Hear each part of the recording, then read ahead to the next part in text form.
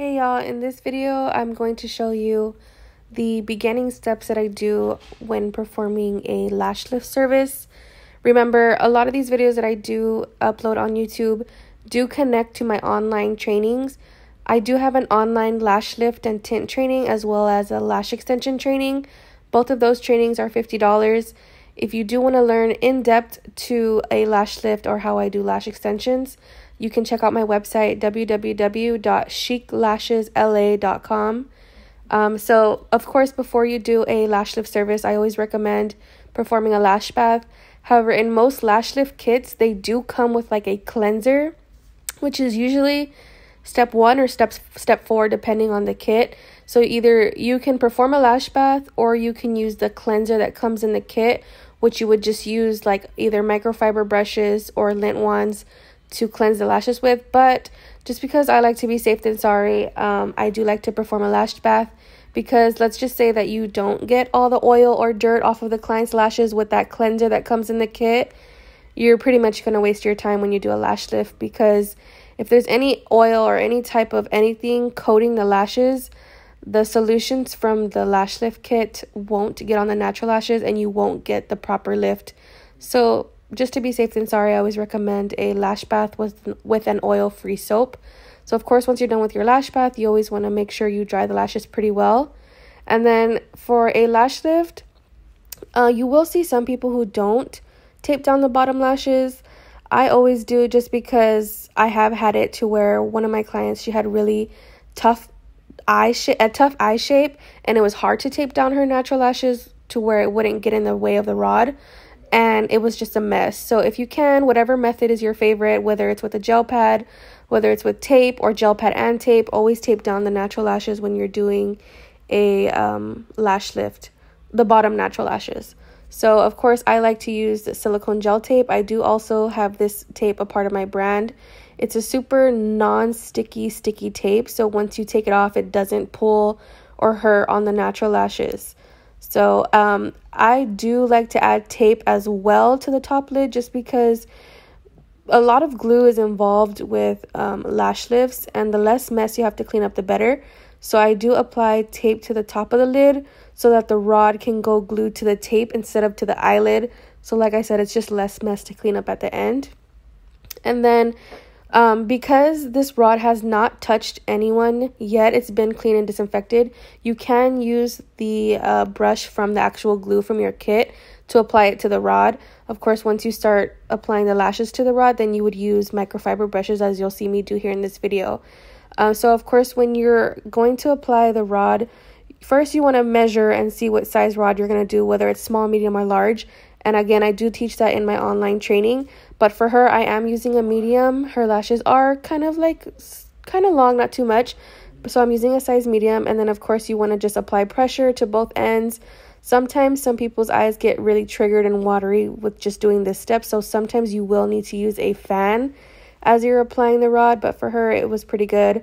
And also with this kit that I'm using, it does dry pretty fast, so I didn't have to use a fan for her.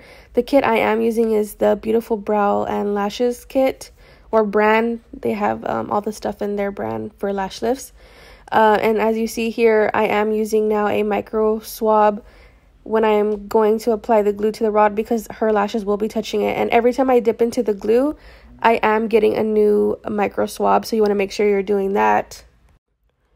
Now, when gluing the lashes up to the rod, you want to work in sections, especially if you use this same kit. The glue from this kit dries extremely fast. It is a professional kit, so if you're a beginner, I wouldn't recommend this kit because, like I said, it's advanced with the glue drying and with the processing times of the solutions. So you just want to make sure you're fast when you're doing a lash lift with this kit.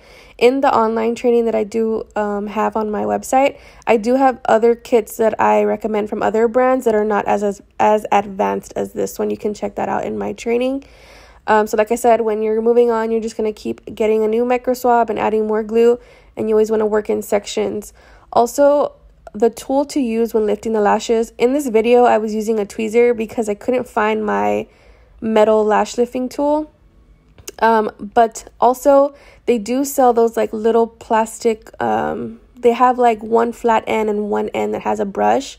With this kit, if you're a beginner, you want to try this kit, I would recommend using that other tool. I also have a picture of that in my online lash training so you can know what I'm talking about. It's like this little plastic thing. If you look it up on Amazon, it'll be like plastic lash lifting tool. You'll see what I'm talking about.